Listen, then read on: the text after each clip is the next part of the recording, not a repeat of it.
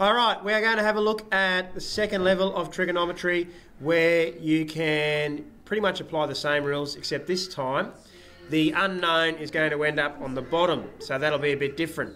So I follow my same process, and the first thing I ask is, am I using my hypotenuse? The answer is no. So automatically I know I'm going to use my tan ratio. So my tan ratio is opposite over adjacent. Step 2, I'm going to put in my known values. So the first one, tan of 30 degrees. My opposite is 5, and my adjacent is x. Now previously I would have just sort of grabbed that x and moved it across there because it was the number. I can't do that with my 5 because it's at the top. So I can't just multiply this side by 5 to get x on its own. I actually have to do a couple of steps. So the first thing I do is I can multiply both sides by x to get rid of x, because I don't really like x being a denominator. So I'm then left with tan of 30 degrees times x. Now my goal is to isolate the variable. So to do that, at the moment I have with me times tan 30. So I have to do the opposite of times tan 30, Georgia, which is?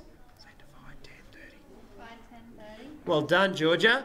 So I divide that side by tan 30, and I divide this side by tan 30. They cancel each other out, and here I'm left with x equals 5 over tan of 30, and that is exactly what I punch into my calculator. Check it. It's like reverse mode. I go 5 divided by tan 30, enter, and my answer is 5 square root 3, so I hit F to D, and it gives me a better answer of 8.66. So I then go x equals 8.66, and that is how that is done. Later we can work out that there's a bit of a shortcut so that when you get to them, after you've done a couple, say for instance,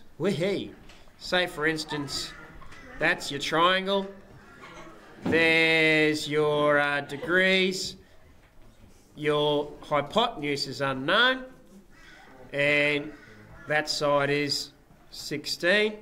So again, am I using my hypotenuse? The answer is yes. What's my other side? It's the opposite side. So I go to my SOHCAHTOA. Opposite and hypotenuse is the S. So sine equals opposite over hypotenuse. I sub my values in. So it becomes sine of 42 degrees equals 16 over x. Now, when I get to this point, I'm not going to go through that whole process each time. I'm going to pretend that I'm clever and I know what's going to happen.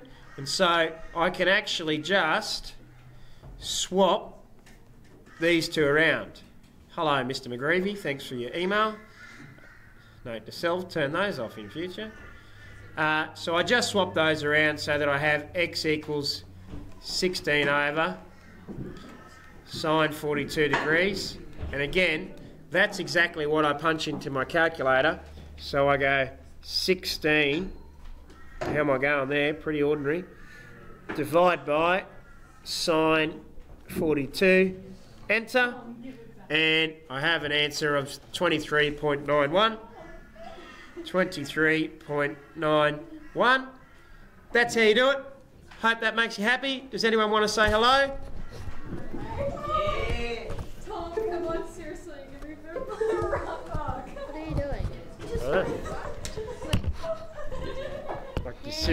You're going live on YouTube now. Oh, hey guys, how you doing? Hey guys. Wait, why am I on that side? Yeah, weird, isn't it? So everyone say bye. Bye.